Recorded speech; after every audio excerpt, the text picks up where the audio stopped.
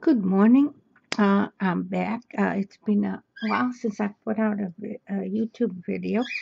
I've been kind of busy between two computer games came out that I love and I've been playing because I've said before one of my big stress reliefs before coloring was playing computer games and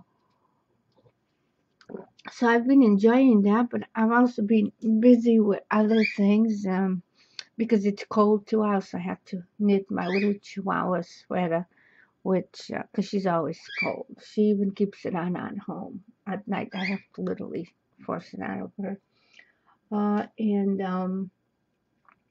been busy. I'm going to be going away to spend Thanksgiving with my son and daughter-in-law in Seattle, Washington. So I'm going to be busy getting ready for that pretty soon. So I figured I'd sneak a video before I get busy again.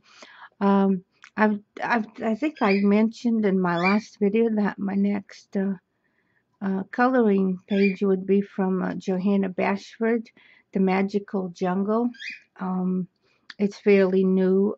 It came out right before the Christmas one that she just put out, and I've mentioned it before. I do love all her books. This one is not quite as what I call cross-tie material, which you've heard me say before. Um, but it's still very detailed and it's still great work, and I still love this book. I've only colored one page, which I've showed it. I think I've showed it in the last video, but if I didn't, let me show you real quick. This one. I enjoy doing that, but it's got a lot of big coloring spaces. I like going for the less spacey, more like that right there, rather than this right here. But anyway, um, it's still going to be fun to color. I had a hard time picking the next one because I'm going to use my watercolor pencils, and these are the ones I have. There's no particular brand to these. I bought these, I don't know, last year out of Amazon. It's a set of 72, comes with its own case and everything, and I haven't used it a lot, but I did use it. That was my favorite media before I got used to the acrylic for big areas, acrylic paint. And that's what I started using for backgrounds in big wide areas. Plus, I really like doing the washes before I actually do the actual coloring, and you can do that with acrylic because you can go over it with the pencil, especially if you have Prismacolor pencils, which I do. Like I said before, my son-in-law was nice enough to give me a set of 72, and I have since then added to that collection. Now with the coloring pencils, I'm going to use the watercolor pencils, of course, and I like using these. A lot of people don't. A lot of people say that they get too much water, which is true. Sometimes you do, and that's why I keep tissues handy for the cases like that. Because you can always make it lighter if you put too much, soak it with the. I'll show it to you what I do. I have different. The one I use the most is probably this one because it's worn out. Yeah, this is number one. This is the one I use most of the time, and when I do watercolor. Um, Let's see.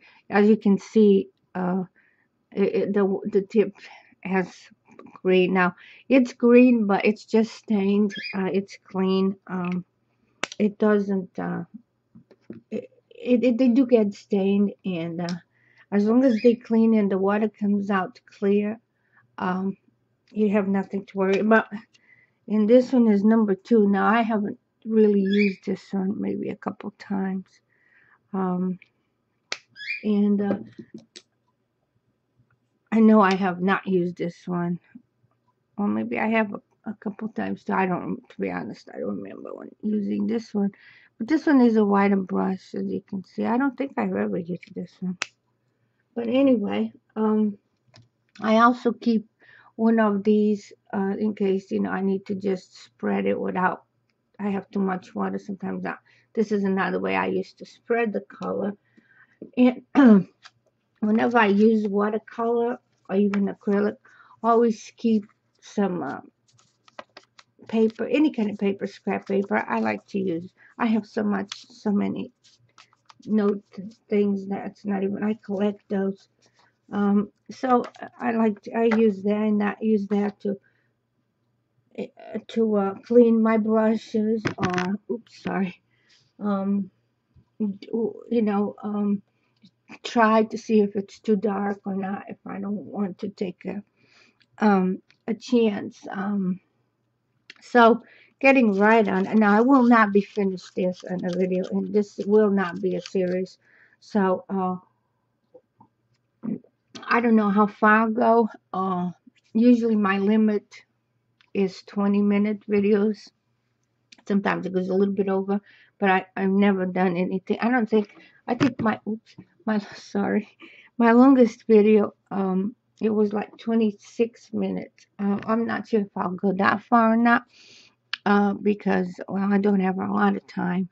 But, I don't want to make it too boring either, because I can't fast forward with this.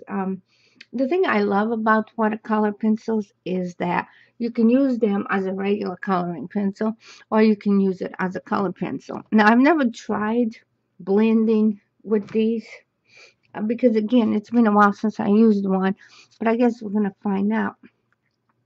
So let me go ahead and zoom in. We're going to start with the beak, I think, if I can get it.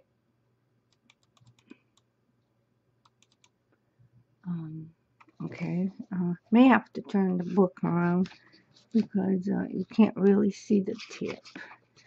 So let's do some, and I'm very good at maneuvering things around. So it's going to be upside down, something I don't like to do because I like, but sometimes you have to do what you got to do. Of course, I have my, my, oops, my cardboard underneath this page, especially dealing with water. Now, I haven't used any water coloring because I only did that on one page and I used mostly pencils, my Prismacolor coloring pencils. So I have no idea how this will do with water. I'm assuming you'll be like Johanna Basford's other books, and it takes a little bit of water, but not too much. Again, if it wrinkles, I like the sound of wrinkle paper, so wrinkle paper does not bother me. Anyway, I'm starting with this. I don't even know what color. This is from the orange. That's what I was aiming for. Now, I don't go by, we're going to start with this here.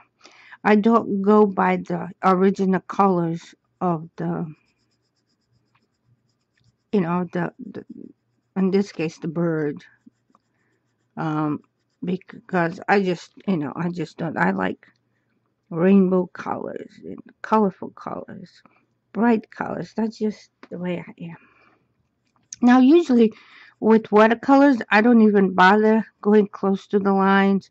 I just do one heavy spot and then spread it.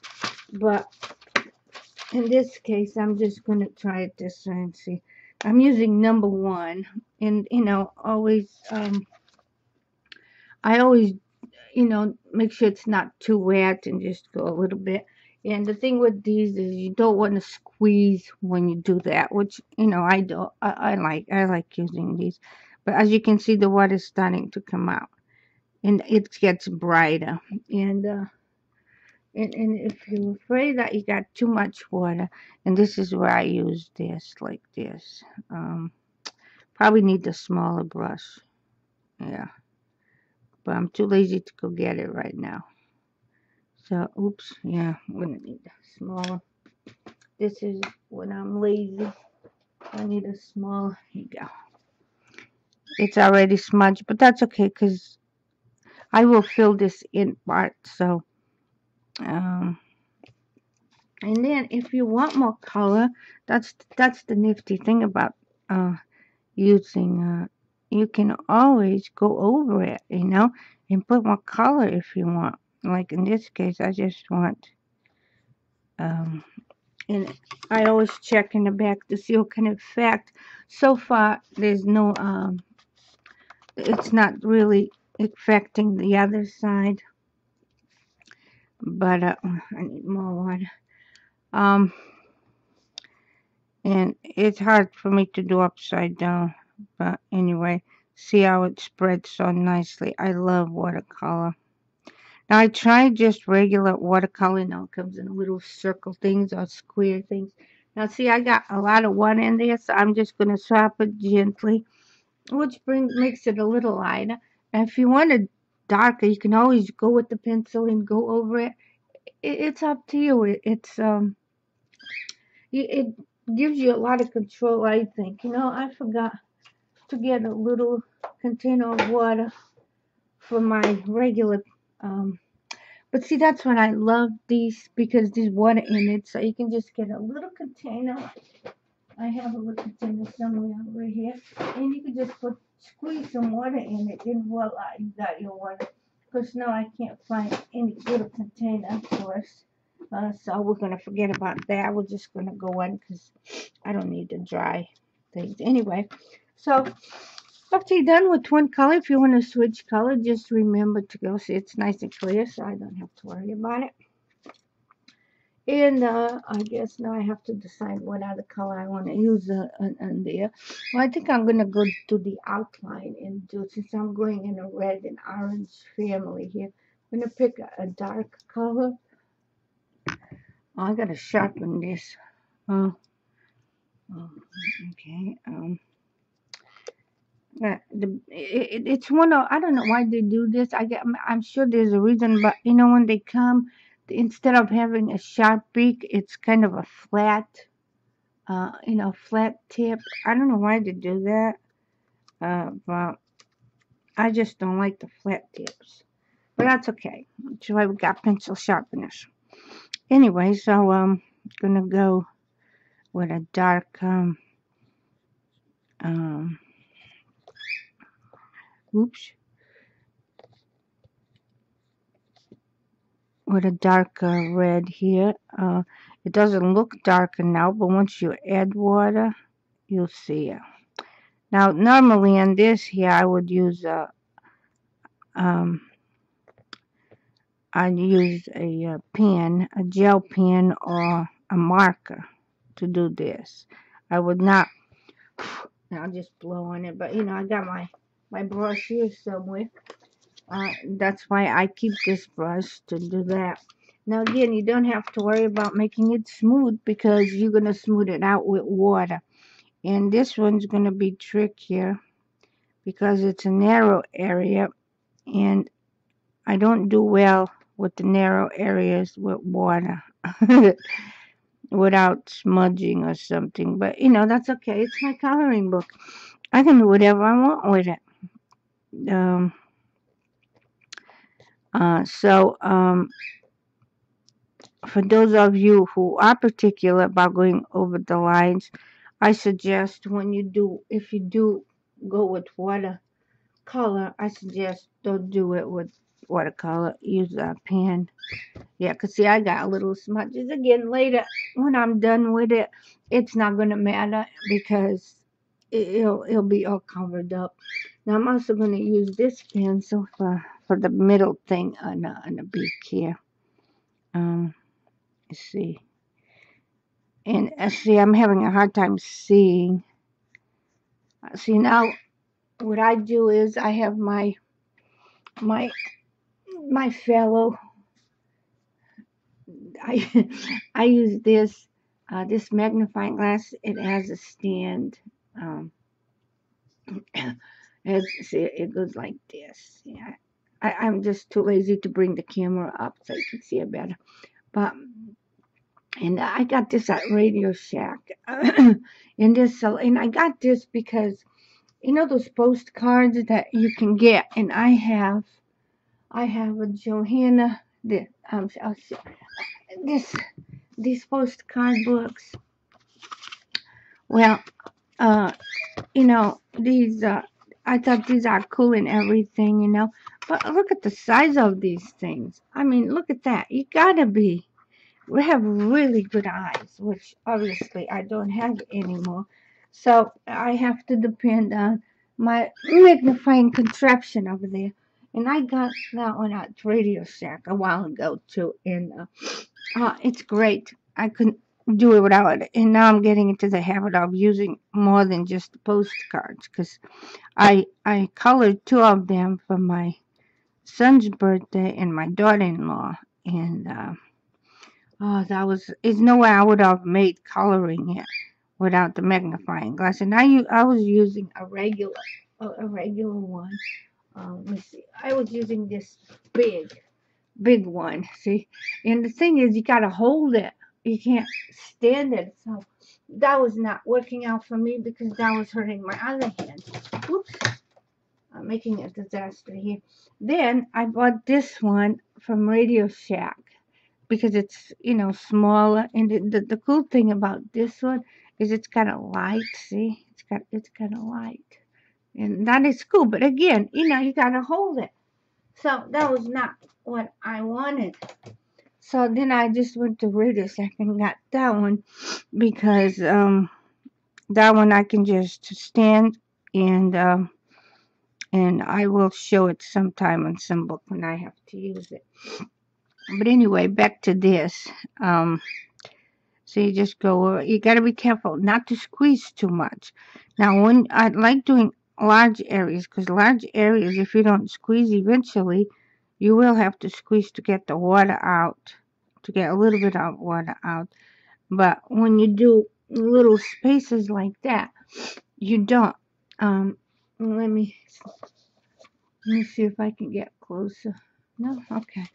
Well, I can if I don't mess it up. But, well, I'm not getting a lot of. Ooh, well, never mind. I'm going to waste all my time doing that. And then, but anyway, you see how much redder it gets once you mix it with water. And again, you can always go over it. Yeah, and, you can always go over it with the pencil if you want it darker. And once it's wet, it's easier to spread. Some people do that first. Some people will actually get the tip of the pencil wet in color. I don't do that. I don't know why. I like it doing it this way better. I don't really have any particular reason. It's just I just like it better that way. Now I don't know why. This should be a different color. Anyway, let's see. What other colors should I'm probably gonna go with like a dark yellow for the rest of the beak. Um, almost orange, but well, okay. Again, see, it has the square tip. I don't like that. I don't know about anybody else, but anyway, let's try it. See, I mean, it's okay. You can still draw, okay, but I just for this, like, this is a big area, so for this, it's okay. But um, as you can see, I'm going in circles, and again, you don't really have to be It's not like when you do regular coloring pieces, you don't have to cover all the white spaces because, when you spread it with the water, it'll just spread. It's like blending with the regular pencil. And if I can just stay within the lines. I didn't even think about what colors I'd use in this, which most of the time that's how I do it. I just pick the colors as I go. And well, it seems to work for me. So, what is that saying? If it's not broken, don't fix it. I don't know, something like that. So I want this to come out fairly bright and dark. So that's why I'm putting more color into it. because like the water itself will make it brighter, which that's what I like about watercolor pencils. And I did try, just the real color watercolor. And I don't know, I just don't like it as much. I don't know, because, it's the same thing. I just don't see. No, we go with the water. See, and you can go, and you can see it gets brighter. And again, you can't really be in one spot too long, because then the longer you do that, the more order you're going to get. So you have to really be quick. You should have seen the first time I used these. Almost put a hole in the book. But, that's how you learn, You put a hole, you move on. It's just a coloring book, for crying out loud. Again, I use this, and I know I say this in all my videos, but this is important, I believe. This is my stress relief. And I really enjoy it too. So, some people may not enjoy it as much. Others do, and but I'm one of those that really enjoys. Now look how nice that looks, and it's it gives you mm, that watercolor thing, a look, and again, gotta wash. You can squeeze it. You squeeze it, the water. See the drop. I don't know if you can see that. Yeah, you can see that. See. And then sometimes I just do this to really clean it. That's how I do it. And I'll dry it, the tip a little bit with my Kleenex. Now for that little circle thing, I don't really know what normally color they use for that, but again, it's my coloring book. Miss Dee Dee, I forgot the last name. She does a lot of videos, and I did mention her before in my videos. Like she says, you're the boss of your coloring book. She says that. So I'm just repeating what she says. And that's what I think about when, when I do something and it either doesn't. Oh, I think that's the same color I used before. Let's see. Let's use whatever this is. Um, Now, these pencils are genetic, I guess, because they don't have a color on it or anything, and that's why they have a number on it. But I don't know. Um, so that's why I'm not sharing the color names and stuff with you. Um, so yeah, that's why, because when I use my Prismacolor, I tell you that looks a lot like that one. Oh well, that's okay. And the tip. Oh, I still got the bottom. Oh, I forgot that bottom part. Oh, shoot. Do I remember which one I used? Okay, so this might end up being a different color. I can't tell. I don't remember what the color. See, that's a problem I have. Don't do that. Don't put your pencils back on the case until you're done. Okay, this is going to be a little. I don't know if this is the same color or not, but regardless, it's the one that's going to go. And let's see. It's still going to look good. It might be the same color. I may have lucked out this time. But like I was saying, don't don't put the pencils back in the case until you know for sure that you're done with it. Which, I always think I know for sure that I'm not going to use it again. And then, so what I suggest is keep the pencils out that you are using separate until you're completely done with that area of your page or the page. And I say this all the time and I never do it. I believe this is the same color. Oh boy, yeah, I locked out on this one. So, and that's usually what happens to me. But if you're particular about stuff like that, just don't put it back. And this video is going to go a little longer than I normally do, I guess. Because I want to just finish the tip now since I'm so close to being done. Oh, what color do I use? I need to go different than that. You think purple? Because, I'm a purple kind of person. Or yellow. I like yellow, bright yellow. I don't know. Well, we're going to try yellow.